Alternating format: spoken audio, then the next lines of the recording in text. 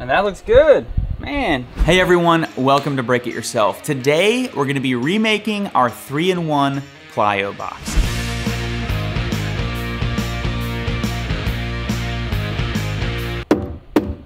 And the goal here is to make a Plyo box in a design that you can just take the cut sheet that I give you into Home Depot, get yourself a 3/4 inch sheet of plywood, go back to the saw, hand the cut sheet to the person, say this is what I need, and then you'll have all the pieces and you can go home and just screw the box together.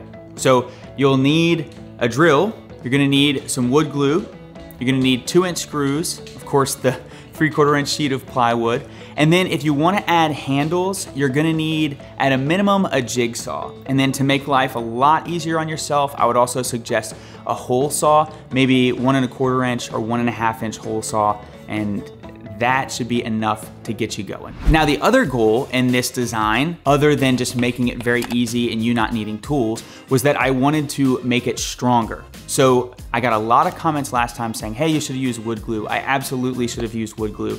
But you may ask, why not just do version 1 with wood glue? Now that would be great and it probably will be fine. But let's go look at version 1 and I'm gonna explain a little bit about version 1 and then I'm gonna explain the difference in version 2. And if you don't care about the differences and you just want to know how to make the box, you can go ahead and jump to this timestamp and I'll show you exactly how to make everything. I wanted to make one major change, and that change has to do with how this top right here is supported. If you notice, this side right here, if we turn the box, when you're jumping on the 20-inch side, all 4 sides of this are supported by wood. So this overlaps this side, and this overlaps this side all the way around. So it's very sturdy to jump onto this. There also is a center support as well supporting it. And then, if you turn it up to the 30-inch side, you'll see that this 30-inch side is supported on 2 sides. So you've got this piece of wood underneath, so this is overlapping this piece of wood, and then on this side, it's supported just by the screws. So this is okay, but the issue comes when you go to the 24-inch side. So when you have the 24-inch side, you'll notice that this piece does not overlap any wood. So the screws are going in. And so the only thing holding this side up is screws, which really is not the end of the world. I just wanted to improve upon the design. There is a center support here that is supporting the middle, but then all 4 sides are screw supported. So that's what I set out to fix in my version 2. So you'll notice on the new design that every side of the box is supported by 2 sides. So this side, it overlaps this side right here and this side right here, and is screw supported by this side and this side down here. This side overlaps this piece of wood on top and the piece of wood on the bottom, but is screw supported on this end and this end. And then lastly, our 24-inch side that we had the issue with the first time, you'll notice it is overlapping with this side here and this side here, and it's screw supported on this side and that side. So every side is now supported by another piece of wood on 2 sides and then screw supported on the others. We also have supports in the middle, which we'll show you. And I used glue this time as well. Now that you know the difference in version 1 and version 2, you're gonna take your cut sheet, you're gonna go to Home Depot, and you're gonna get your cuts made. I've numbered the cut sheets suggesting which cuts to do first, second, third, and all of that. And then the one thing is you're gonna get 3 main scraps from doing it this way, and those 3 scraps can be used in really an infinite number of ways to be the middle support for this. I'm gonna show you in my cut sheet the way that I decided to do it, but really if you've got a better idea, of course, you can do it that way as well. Let's talk about this cut sheet just for a second. So I put this together for you and I labeled everything that I could think of to hopefully let you accomplish this with a 4x8 sheet of plywood. So the blue squares are your 28.5 by 24-inch sides. So you have 2 of those, and the purple being 22.5 by 20, and then the green 30 by 18.5, and then the red, which I'll get into a little bit later, those are your brace pieces. That's how I'm doing it. You have a massive scrap at the top here that you could make braces out of. You've got this little scrap at the bottom here that you could also make it out of. I've labeled your first 3 cuts because I think they're the most important ones. So number 1 here, I want you to go or have the person at Home Depot or you with a circular saw or a table saw. You're gonna go ahead and cut this. You're gonna pull your tape from the end of the plywood, 28.5, mark it and cut. You can then go ahead and cut that piece in half. Doesn't matter to me.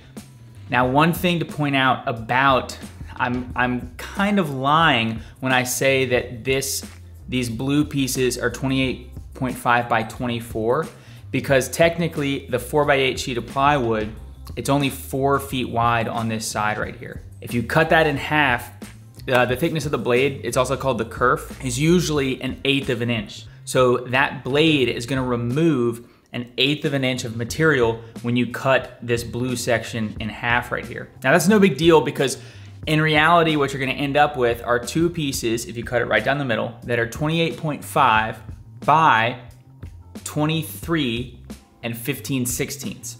To me, that doesn't matter at all. I don't care that I lost 1/16 of an inch.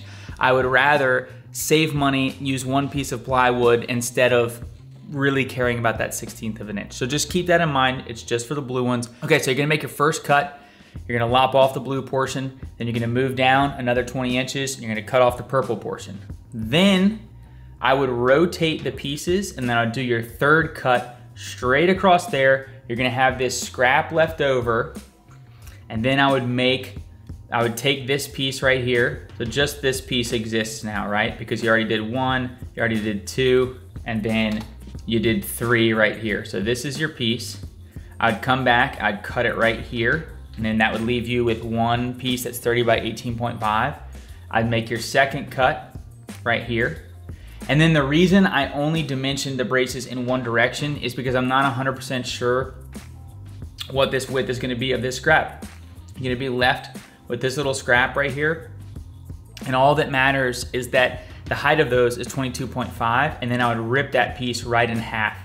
It will roughly be about 8 inches, it seems. Whatever's left, this scrap right here, just go ahead, cut it here to 22.5, and then rip that piece in half so you have 2 braces, and that's really it. But just keep in mind, I would not, if you're cutting this on your own, I would not mark your first cut and your second cut. I would not do that. I would mark your first cut, make the cut, then pull your tape again, because every time you use the saw, depending on your blade, you are definitely at least removing some wood, most likely 1/8 of an inch. So just keep that in mind. I'm gonna put this cut sheet up on the screen. You can screenshot it that way and bring it to your big box store. I'm also gonna try to export this to PDF and then have a Google Doc link down below in the description, so you could also get a better resolution one if you wanted to print it as well. All right, this is take 2. I messed up the first one.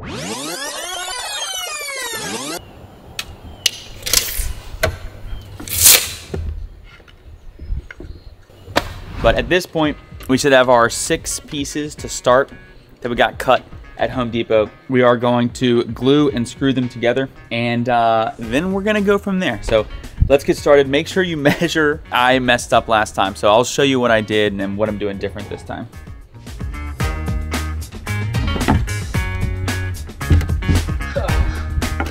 So for this first piece, I'm gonna pre-drill my holes before the glue. Put the glue on, line it back up, and then put the screws in. Also making sure that we are gonna have overlap here, some plywood overlapping on each side. So I'm using this scrap to check my measurement here. I'm gonna pre-drill just enough to get me started here. The other thing to check is to make sure our dimensions are right. So, for instance, this box in this direction is 20 inches, and in this direction, this piece right here is 22 and a half. So if I add 3/4 inch plywood on this side and this side, it should add up to 24, which that's 23 1/4, so that will be 24. So we are finally doing the right thing.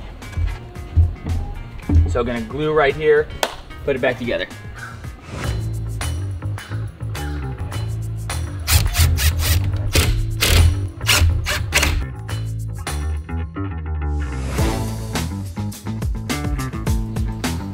again, I'm gonna pre-drill some holes prior to gluing it up, using my scrap as a spacer.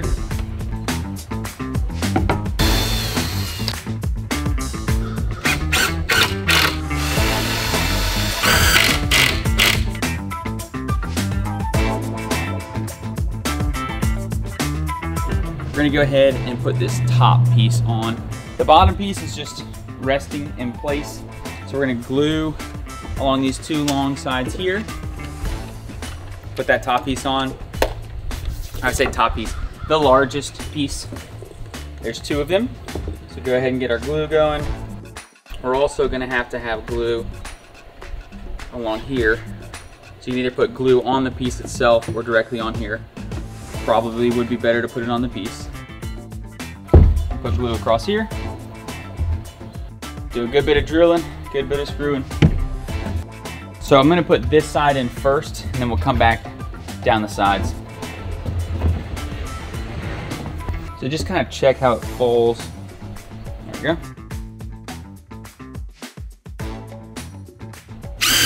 Now we're gonna work down one side here, and then we'll go back down that side.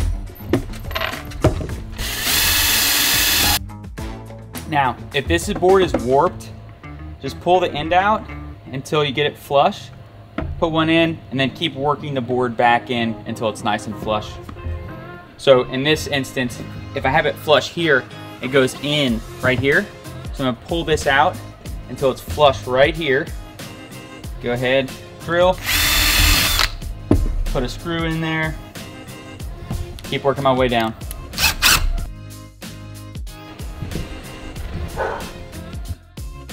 Same thing, this wants to kick out now. So push it in until it's flush here, work our way down. Can even put one in the end here to hold it. I'm not gonna put this bottom big piece on yet, I'm gonna put this end on first. We are very close. Okay. So we're gonna put glue on the ends of this guy and along here.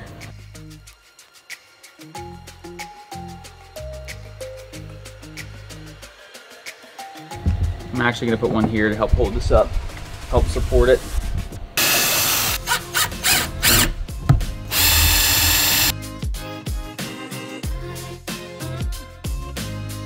All right, we are close. At this point, if you have the big box store cut all this wood for you, you'll be left with 3 scraps. 1, 2, and 3.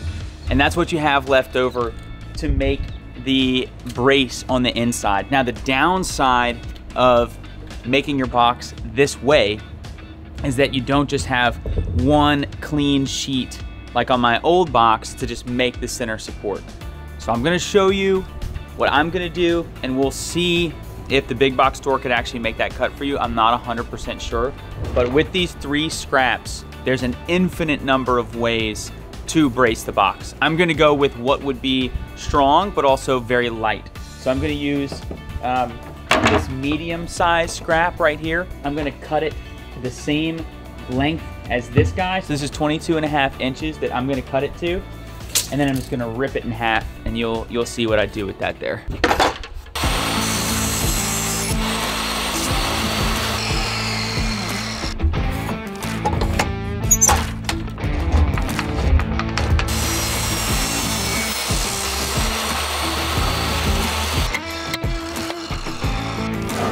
So what we just cut were 2 braces, hopefully you can see this, that will fit in here. And so we'll put one essentially right here, and this will support this piece that lays here, and then one will go all the way at the bottom against the other piece. That will be plenty strong enough to support this side, as well as support this side like this. So we're gonna glue it on the ends, we're gonna glue it along here, and we're also gonna screw it in. It'll be very strong. This is also a lighter way to do it since you're not using a whole sheet of plywood in the center here. So we can just slide this down, and I'll show you. Hopefully you can see inside here, okay? Essentially that's what we're going for. One will go here, one goes down there, and that's plenty good bracing. And that's it. So one thing that will help is if you measure, that way you know where to put the screws. So this is 28.5. So we'll go 14.25 is the center.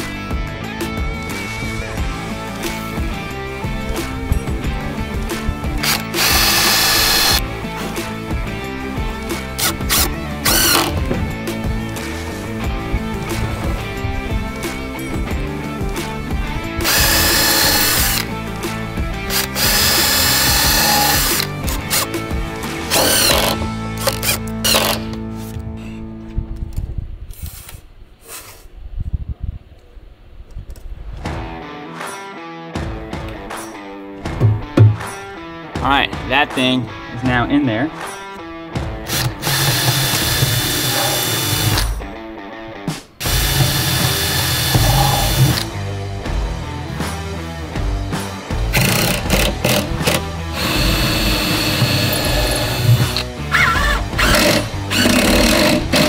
It's the last panel that we're gonna put on. It's gonna be a lot of glue. So we're gonna glue all along here, across here. I suspect it's gonna be hard to get this panel in. It's gonna take a lot of finagling just because this thing was cut at Home Depot. It's not perfect, it's not perfectly square. All the measurements are not exact. So this last piece could be, could take some hammering. So we're gonna dry fit it first, just to see how it does. Yeah, all right. It's close, it's very close. Okay, so now we glue. Lots and lots of glue. At least we know it fits.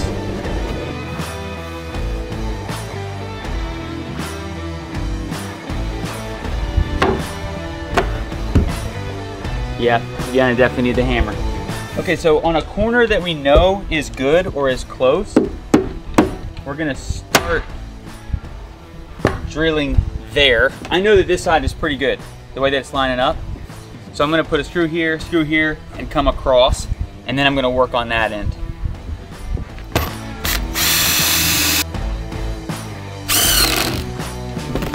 All right, now we're gonna go across here.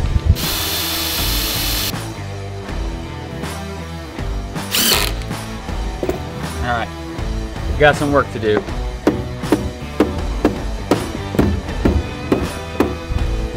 And that looks good, man. I'm gonna start at this corner. Get it locked down.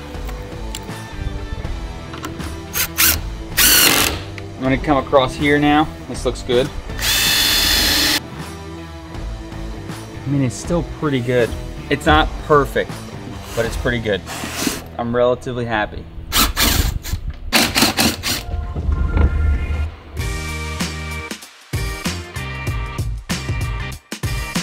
All right, don't forget, we got a brace right here. Let's go ahead and find that guy. Should be 15, it's halfway. So 15 inches, I'm just gonna put 3. One roughly in the middle.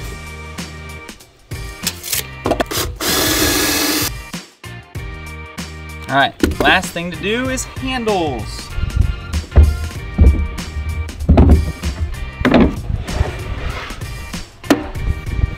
Now you can put your handles anywhere. I'm gonna put them on this side because this is the side I normally jump up onto.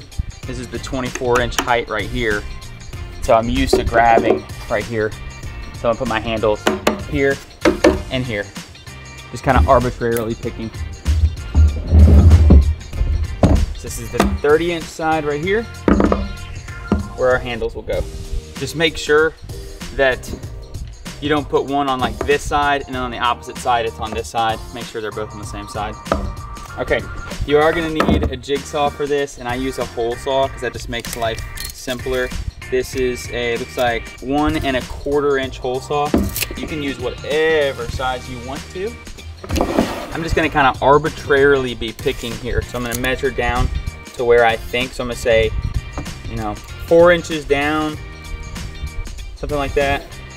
And then get it centered here. So 10 inches is the center. So let's come out, you know, let's say 3 inches. We go 7, 13. We'll use our hole saws and then we'll connect the holes with the jigsaw. Now obviously, you can do the hole saw ahead of time. I know that theoretically they want you to drill and go from both directions. I'm not gonna do that.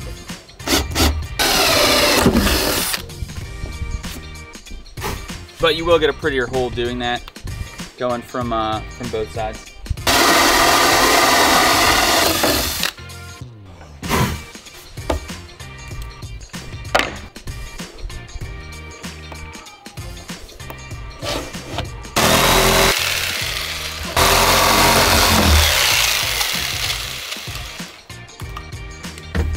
That's gonna be fun to get out.